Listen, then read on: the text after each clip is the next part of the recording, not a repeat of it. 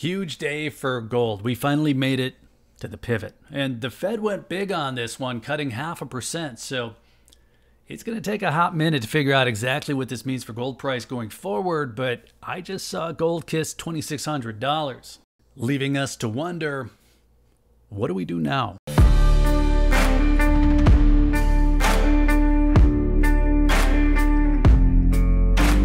Okay, we got our pivot. The Fed went big on this one with an oversized rate cut. That gives a 50 basis point cut rather than 25.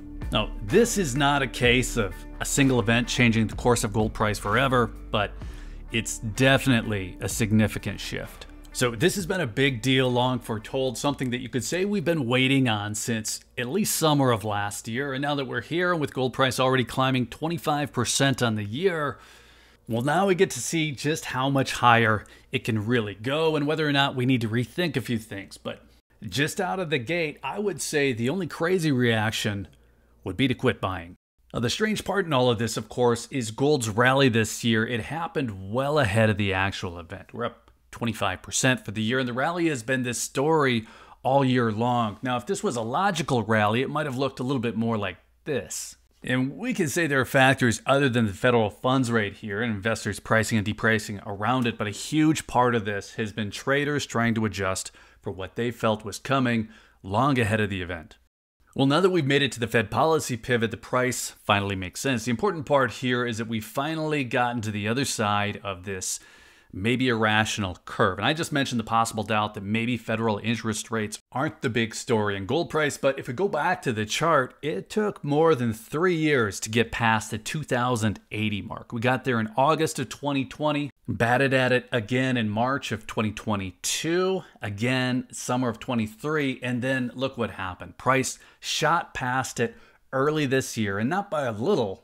We're 25% past it. So rate policy in the bond market has definitely had a huge impact on that swing. So what's that telling us? Well, like I said, I think we finally lined up cause and effect on gold price. So you could say we're in a new spot here. We've made that leg up and we've gotten here with no big retracements. And I'm not going to force you to look at the chart again, but what we've seen is a 25% year-to-date rally with no significant corrections. So that means that every time we've seen a dip, it's been aggressively bought up. So participants want to come in, they're just being careful. Well, now that we're seeing rate cuts, there's no reason to think the price is going to fall significantly, so that probably means it's time to rethink what's normal for gold price. So there's a big implication here. Some of us are probably rethinking our buying strategy. If you have a set amount that you want to spend on gold, or at least a range, you've probably already considered one of two options. Either buy smaller units or buy less often. I've mentioned fractional a few times lately because that's definitely an option if you can find good prices. Summit Metals has been running sales on smaller gold coins, and they're a channel sponsor, by the way. That's why I mentioned them specifically, but this is relevant. You should check them out if you haven't already. But you might also just slow your buying frequency. Flash sale or not, 1 ounce gold is going to be cheaper than these quarters or 1/10ths. Now, if you don't have budget constraints, maybe you simply plan to just keep buying the same amount. And I'm sure there's some of you buying more, and I would say good for you, because even though the buying environment has definitely changed, the reason to be buying has not. So you saw me sneak that Maple Leaf in and sneak that 2009 Ultra High Relief Double Eagle out. Well, I don't know how many of you have been selling, but we're at a place where prices climbed so fast that dealers are paying less for numismatic pieces. And that's important. It's also anecdotal. You know, some buyers, they'll pay more, but this is logical. If buyers are already being careful about buying because price is so high, they aren't as likely to spend more on top of that. Dealers know this, so any that I've talked to have been lowballing the options we might normally think of as numismatic coins. And if dealers are paying less to buy them back, I'd rather not spend a bunch more to buy them in the first place.